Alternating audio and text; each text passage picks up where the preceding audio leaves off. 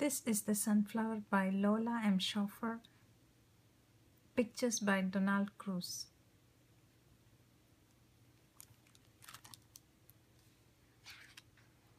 This is the sunflower.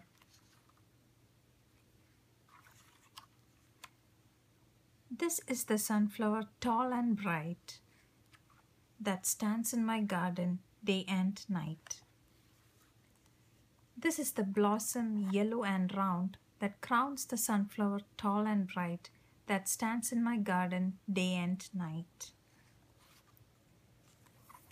These are the seeds, black and brown, found in the blossom, yellow and round, that crowns the sunflower, tall and bright, that stands in my garden day and night.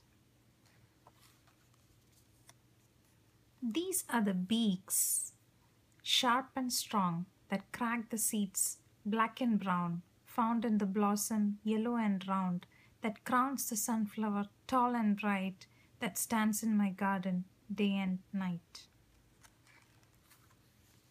These are the birds, full of song, that use their beaks, sharp and strong, to crack the seeds, black and brown, found in the blossom, yellow and round, that crowns the sunflower, tall and bright, that stands in my garden day and night.